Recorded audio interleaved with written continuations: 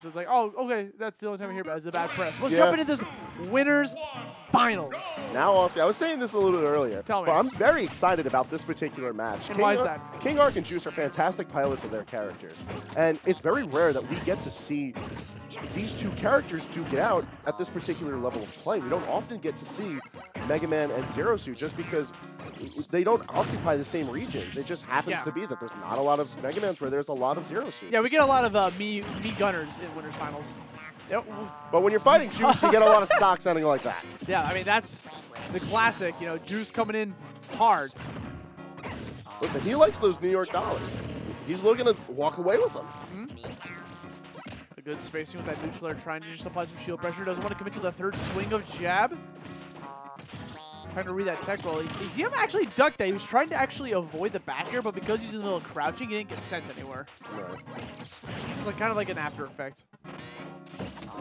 Dodge that metal blade. Also, for what it's worth, Mega Man's third hit of back air is aiming downwards. So, crouching, good idea. I like it. It's smart. Would it work? No. Try to go for the double back air off stage. KingArc sees it coming. Just mashes that R button, gets the air dodge out of the way. Pellet's coming out. KingArc looking for a trump. Juice sees that there might be a possibility. Opts to go for a ledge roll. Good setup. That's gonna kill. Yep, very fast-paced matches. Typically what we don't see out of KingArc. So, Juice definitely has the wheel, definitely driving this thing out of control.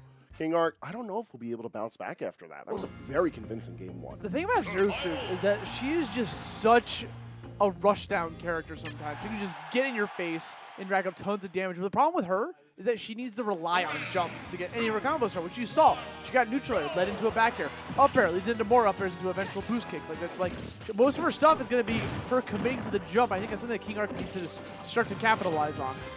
I feel like an issue in this matchup in particular is that Mega Man does a decent job of covering the air, but he's more attuned to capturing zone on the ground.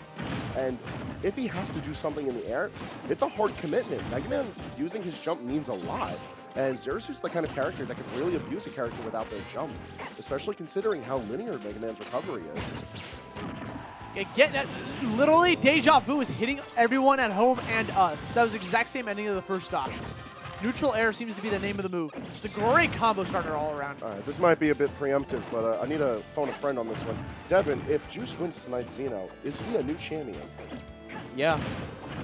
All right. What a way to do it! All of a sudden, what a way to do it! He's in grands! All of a sudden, we might be looking at the new champion.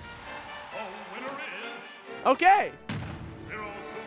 So, like... Good set, good set, good set, good set, good set. So, for those that are at home, Juice has never won a Xeno for Smash 4. This is literally the last one, and he's sitting pretty in grand finals. I know we all like Fun Size Mini, but can we just, like... All right, so I just want... This actually makes it even more hype. So I have a timer that thing goes out after 5 minutes, which means Juice is just actually just erasing.